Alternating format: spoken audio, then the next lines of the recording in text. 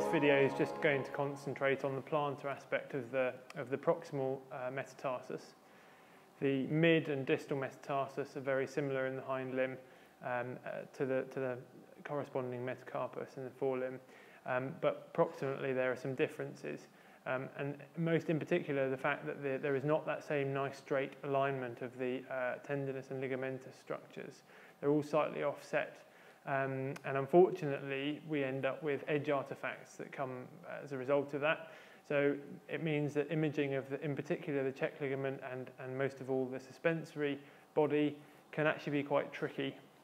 There's also often some residual muscle fibres, particularly in the suspensory ligament, the body of the suspensory ligament, and less commonly, to a degree, in the deep digital flexor tendon.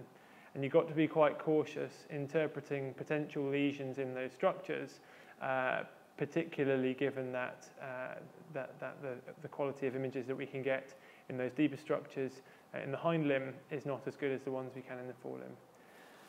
So we're going to start zone 2A, which is the first zone of the metatarsus, the most proximal zone of the metatarsus. We're going to start on the midline, around about the level of the proximal cannon, the proximal splint bones. And on the midline, as before, we can see, if I freeze that image, we have the superficial digital flexor tendons, and then slightly off to the right of the image, so medially, we can just see the edge, the lateral edge of the deep digital flexor tendon, and we won't be able to get that in the same image. So what we then need to do is unfreeze the image and bring the transducer medially a bit, and then we can optimize the image for the deep digital flexor tendon. If we come back to the midline in zone 1A, we can possibly just about appreciate the origin of the suspensory ligament. This is starting on the proximal plantar border of the cannon bone of the third metatarsal. As I said, it can be quite an indistinct structure and it can be difficult to image, but it should be just about starting at this level. Once we've got those images, we can move down to zone 2B.